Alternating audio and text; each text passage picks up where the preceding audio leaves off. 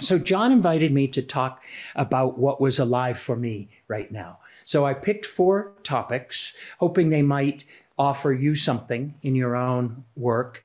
And so I'm going to speak briefly about each of them for 5 minutes or so. And then please ask questions about anything I've said or take it in a new direction. But I thought it would be fun to have a conversation. So this is not a lecture. I'd like to begin with a poem by Konai Taman. Konai is the national poet of Tonga, the South Pacific island nation of Tonga. And I've just come back from a 3 months journey in the South Pacific Islands, and I do a lot of work in that part of the world. And I just wanted to invoke sort of the idea of circular time and looking at things differently because, oh, thank you so much. Thank you so much. And just invoke the idea of looking at things a little bit differently. Because being an Antioch radical, that's what I do, or try to do. It's called Why Do You Say by Konai Taman. Why do you say that all good things must come to an end? It cannot be. The wind whirls, making the palm trees sway, sometimes gracefully, sometimes painfully. The earth travels around the sun, making it rise and fall and rise again. The moon is the same, moving around the earth, never stopping. The seasons form a circle around us, and we always come back to where we were. Good things do not come to an end. They only wait for our return.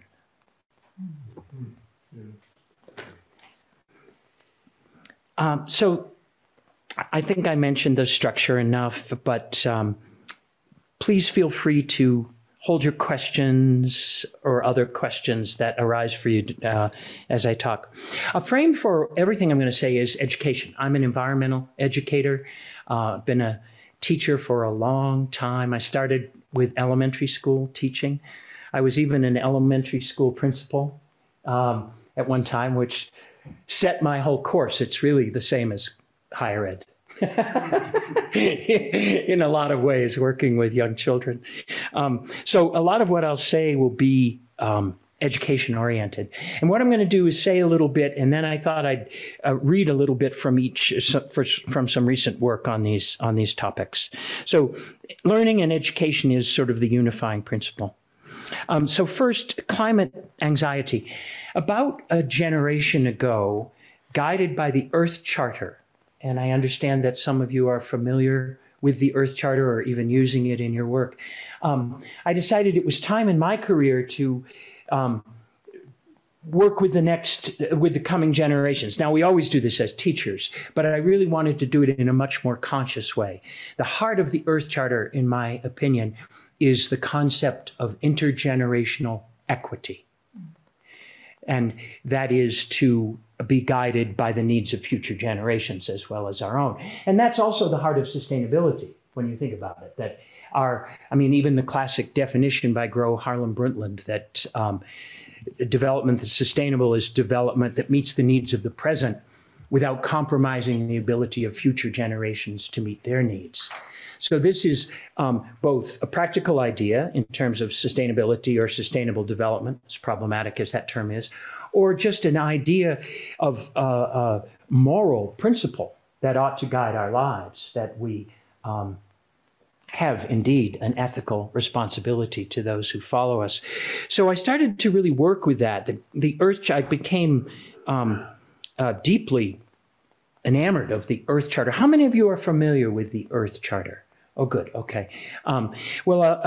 It's a statement of ethical principles for a sustainable future, and it's a wonderful long story of how it was written. It involved all the major faith traditions, including indigenous, although the word God is not mentioned in the Earth Charter, and it involved representatives of indigenous cultures, faith groups, labor unions, governments from all around the world. And it took 13 years to write. And every word was precious. So anyway, it's a great help And the biggest challenge that I've faced is nothing like the challenge. It's the challenge that young people face. I realized very early on, even back when I was teaching elementary school, that children were carrying a great deal of grief and even despair and worry about the future. When I was doing workshops with children and their parents, the worry was more about nuclear weapons. That was sort of the Gorbachev-Reagan era. But now, of course, we have, call it eco-anxiety, call it climate anxiety is, I think, the best term in some ways, because it's really a concern about the compromise of their future from climate change. So this is just a little bit from a talk that I gave last year at the Pontifical University in Rome it was called Intergenerational Solidarity, Education in a Time of Climate and Theological Emergency. And I think young people feel that this is an emergency, both in terms of theology and in terms of science, and certainly in terms of the relevance of their education. Part of the challenge we face in education is distress about the climate emergency felt by young people. And there's an amazing study, a recent study in 2021 by Carolyn Hickman and others, is entitled Young People's Voices on Climate Anxiety, Government Betrayal, and Moral Injury, a Global Phenomenon. And this shows how deep the crisis of climate concern among youth is. The authors conclude, and I won't quote for too long here, but they conclude that distress about climate change is associated with young people perceiving that they have no future, that humanity is doomed, that governments are failing to respond adequately. And the response is with feelings of betrayal and abandonment by governments and adults. So this is a very, very deep crisis. And they conclude that failures of government to prevent harm from climate change could be argued to be a failure of ethical responsibility, leading to moral injury. So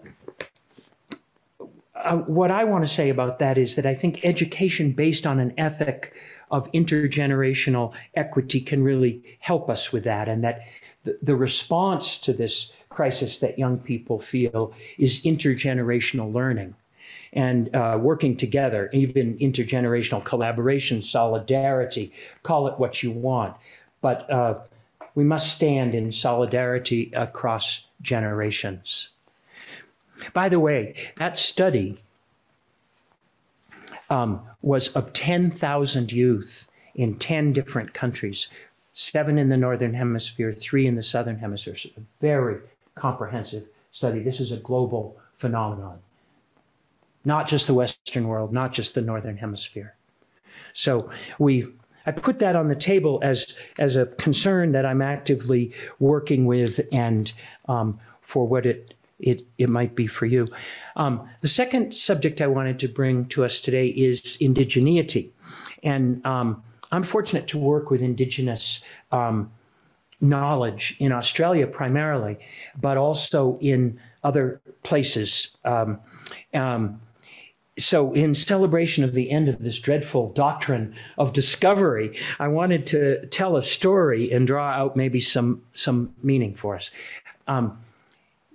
Many, many years ago, a colleague of mine in Australia, Jim Bowler, who's now in his 90s, he's a climate scientist, and he was out walking in what's called the Willandra Lakes region. They're no longer lakes. They were lakes tens of thousands of years ago. And he came upon the cremated remains of a female who is now called Mungo Lady. It's the oldest known remains of a cremation on Earth. And a few years later, he was out walking, and he saw a cranium in the sand and discovered the oldest known burial. And that we call him Mungo Man. The Aboriginal people say that Mungo Lady and Mungo Man discovered Jim.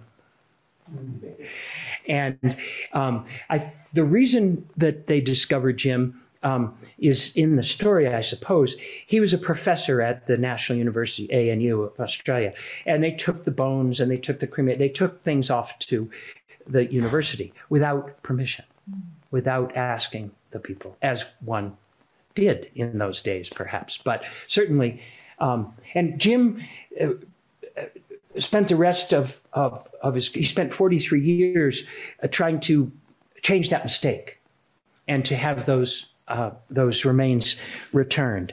And indeed, it came to pass that finally the governments and the university returned, and also with the remains of 153 other human remains of people who had been taken away.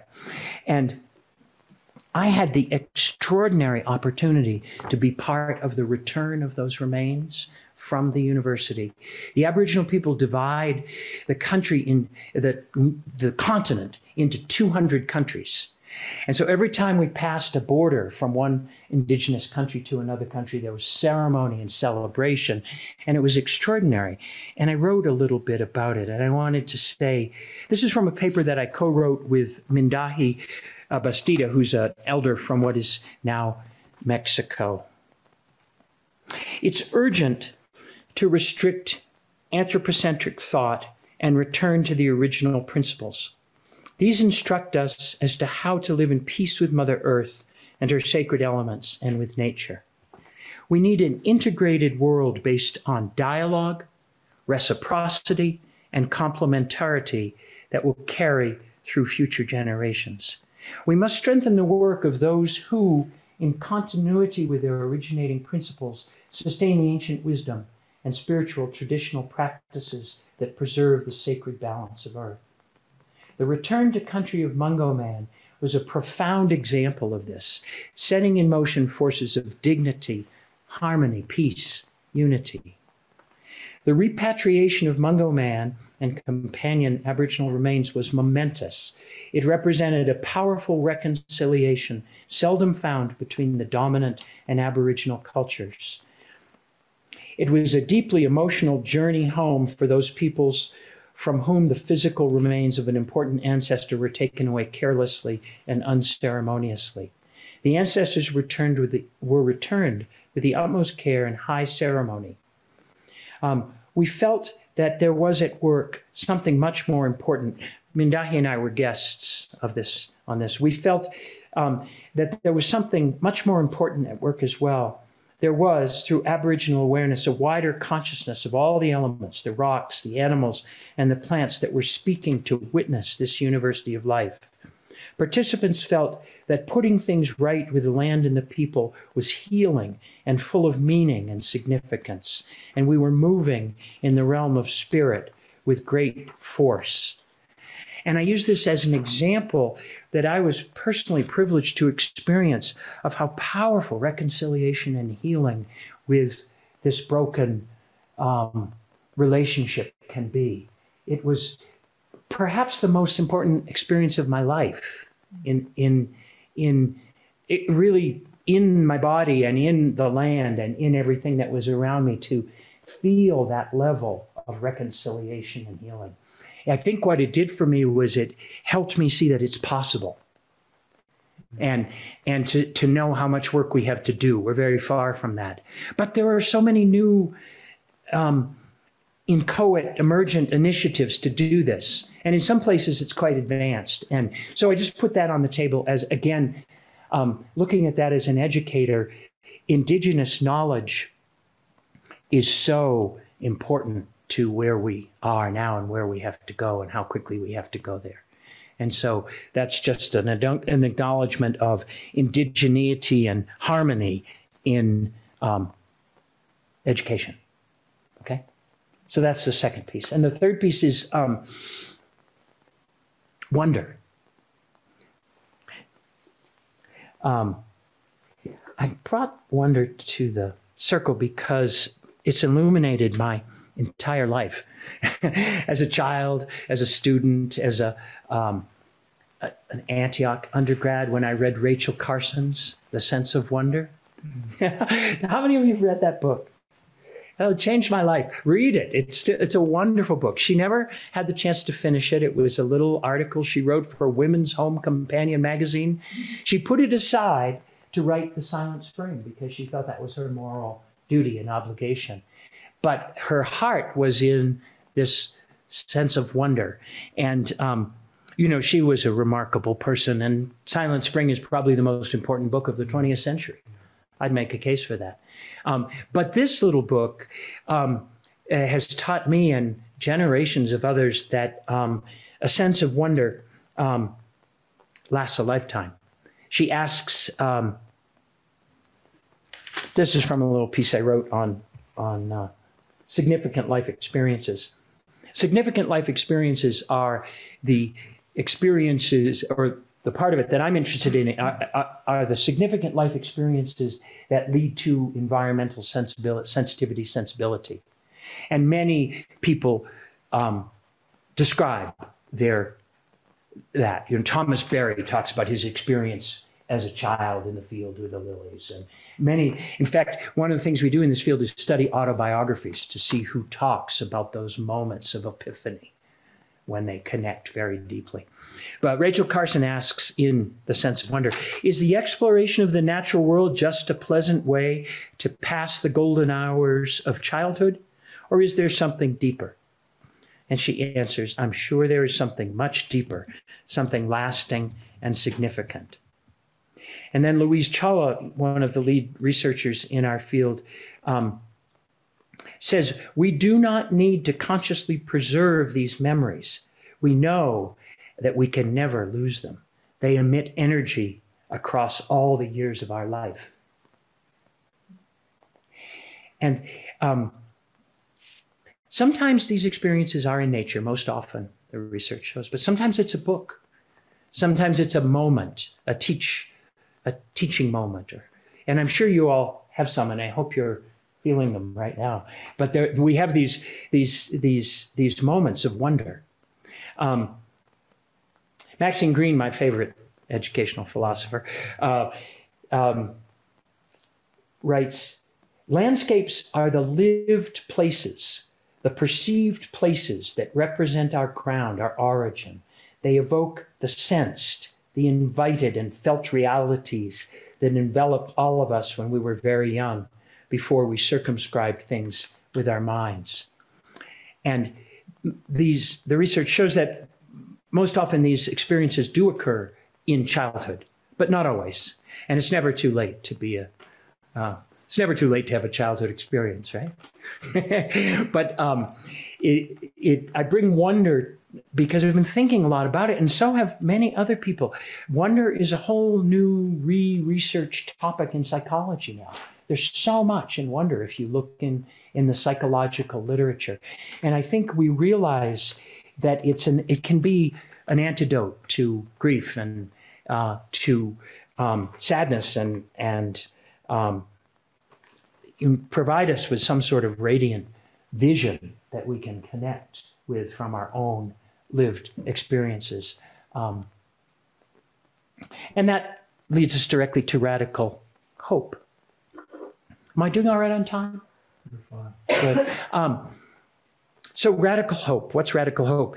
I don't know if any of you have read, it's not my term, but I love it. I adopted it because I've been long interested in hope as an antidote to despair. And radical hope, it just sounds so great, doesn't it? And hope, I remember I always would have my students, after I taught school, I became a professor of educational studies, and I would teach people who wanted to be educators and teach philosophy of education and methodologies and so on. And we always would talk about hope. And I remember one of my students at College of the Atlantic, I had the good fortune to have a grand piano in my classroom. And when we were sharing, he went to the piano and he played a piece that he called, Where Does the Light Come From? And I think radical hope is a kind of light that we need in our lives right now. well, oh, I wanted to acknowledge that the term radical hope, though, comes from a book by Jonathan Lear, and has anyone read that? Radical hope. It's a story of the Crow Nation and how their culture was destroyed by us, and how the question that's raised in the book is how do you recover from your culture being destroyed? How do you face the possibility that your culture has collapsed? That's what the book Radical Hope is about. And so I bring that in for a couple of reasons. One is that I'm facing this myself in a small way. I live on Sanibel Island, which was destroyed by the Hurricane Ian about 6 months ago. And so I've been thinking a lot about radical hope, because I lost my house and all that, but that's not nothing. But we lost the whole community. We lost the whole community, and it's a very beautiful place. We worked hard for decades to protect Sanibel. Have you ever been there or know of it? Okay, beautiful place, huh? One of the best shelling places for shells in the world. Over 2/3 of the island was protected largely through citizen action, although we have the National Wildlife Refuge there and so on. Very strict building. The city exists for the purpose of protecting the animals. The founding vision of the city is to protect the wildlife. The only community in the United States that has a population limit, a human population limit, and it all has been completely destroyed. There's not a building on Sanibel that's not damaged. And all the beautiful old wooden buildings that we saved, they're gone. Gone. I mean, gone. It was the most extraordinary thing to start seeing these NASA photos, and this little set of cabins or whatever, it's gone. And you think, this isn't supposed to happen to white privileged people.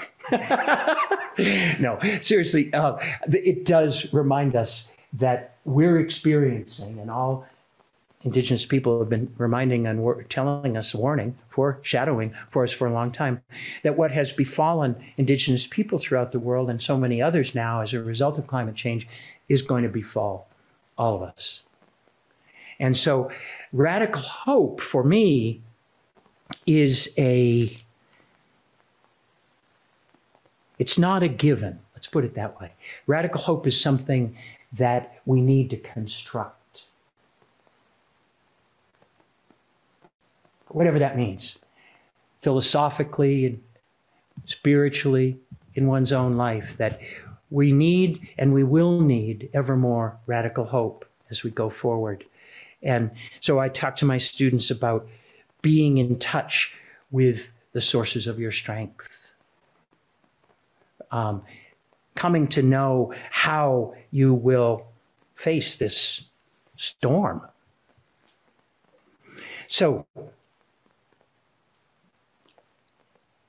the good news is that I think young people are very responsive to this and very able and willing and wanting to have some sort of a balance to their anxiety.